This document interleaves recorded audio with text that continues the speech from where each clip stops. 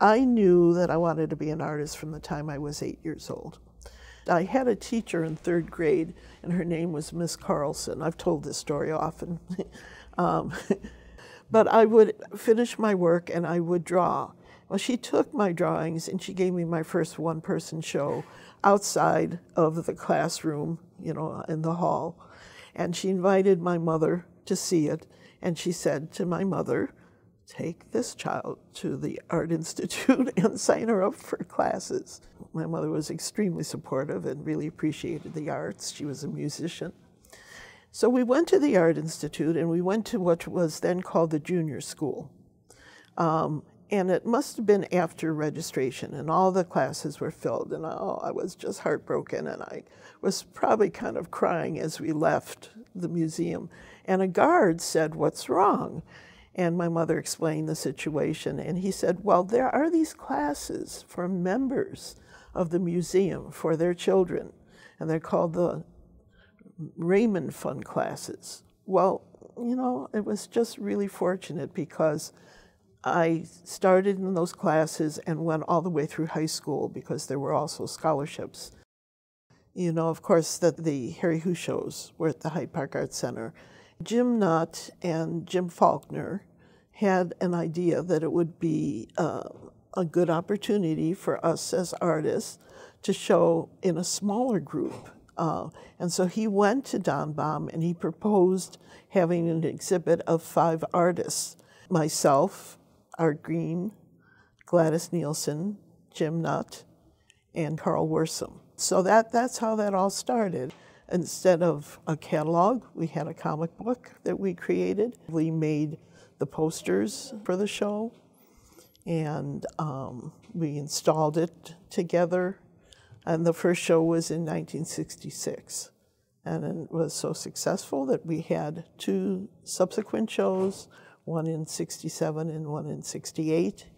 We had free rein to create our show any way that we wanted to, and we did sort of what I would call early installations.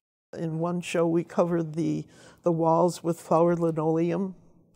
We had another show, we hung yellow price tags off the corner, the bottom right-hand corner of our paintings with prices like $99.99. We had cases full of our very precious thrift store finds. We were not a collective because we didn't work together. We didn't have, you know, any sort of political agenda at all. It was just about the work and about creating these shows together. The openings were so much fun and so exciting, and some people attribute it to the punch.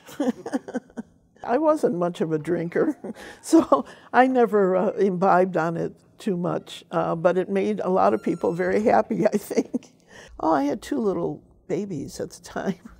So I was a young mother. I was really busy. I had let's see, my son was born in 65, my daughter was born in 68. So I was busy mothering and busy painting, and, you know. In the 80s, I taught for museum education at the Art Institute, and I developed a program, I piloted a program called Mini Masters, and I worked with 4- and 5-year-old children, and we would go up to the galleries and have these amazing discussions about art, because children really look at art.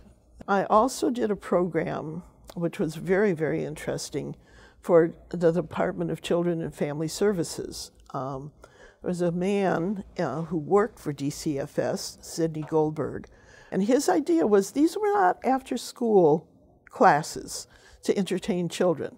These were classes where if a child was really interested in playing the violin or learning to paint, that they could continue, they could take this class and they could take it over and over and develop. I personally taught a class at the University of Illinois Medical Center, children that were in the psych unit.